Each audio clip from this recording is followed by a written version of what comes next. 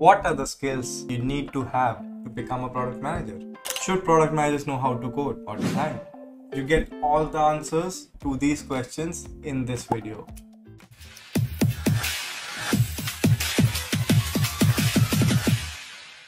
Hello. Welcome to episode number 2 of Product Management Crash Course. In this video, we are going to talk about what all skills do you need to become a product manager.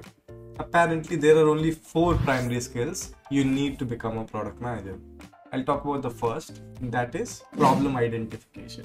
You should have a great knack of identifying problems, which are quite evident, but also some of them are not. I'll give you an example. In my first job as a product manager with a fintech company called Red Carpet App, which used to provide credit cards for college students. There was a very interesting problem that was happening. Salespeople were getting downloads for the app, but for every 100 downloads, only 10 people were uploading the documents and completing the verification process. After observing this for months, I thought of spending time with salespeople and seeing how the users used to apply for the card. After talking to a lot of salespeople and also with the users, there was an interesting pattern that I saw. That students were having phones that had huge cameras, say 12 megapixel to 48 megapixels, but very limited internet.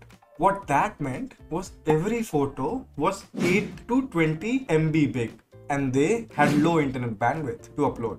And it took an average 6 to 7 minutes to upload a single photo. And hence, this was one of the main reasons why most students dropped in between and didn't complete the applications. This was the problem we identified, and solution, that was very simple, right? You compress the files before upload and boom. The application rate increased from 10% to 40%. So one thing that you see here, solution is not very hard. It's if you are able to identify the right problem, that is the key skill that you need to become a product manager. If you want to become great at product identifications, you need to be very good at research, be good at talking to users, and also understanding data. If you have all these 3 skills, I think you'll do good. The next big skill, the second skill that you need is persuasion. As a product manager, you will be surrounded by people from developers, designers, marketing folks to CXOs. Persuasion can only happen when you are clear about your ask from others and how it will help the overall goal of the company and the product. How can you learn persuasion is to understand what you are speaking and make the other person understand why you think that is important. There's a book that has helped me with this skill a lot. It's called Never Split the Difference by Chris Voss. He's an ex-FBI director who talks about negotiations and a lot of good skills. So if you want to understand how persuasion can help you, do read this book. Coming back to the third skill that you need, and that is getting things done. Ideas are great, but it is the execution that counts. A lot of people would have dreamt about having electric cars, right? Idea was generated centuries ago, but it was only Elon Musk who made it real. Hence, get great at getting things done. How you can master that is to become great at breaking down problems into very small pieces. I'll give you a thought exercise. Suppose you think of a new feature like adding a status feature on WhatsApp. Think about where will this be added? How will the users interact with it? How will the new users interact with it? What happens when someone wants to share a status with only their friend, not family, etc. Once you are able to break down the problems into this level, you shall have a great ability to get things done from the team. Because if you know the details, it's easier to communicate with the team as well. The last skill is measuring metrics and improving. You got things done? Great.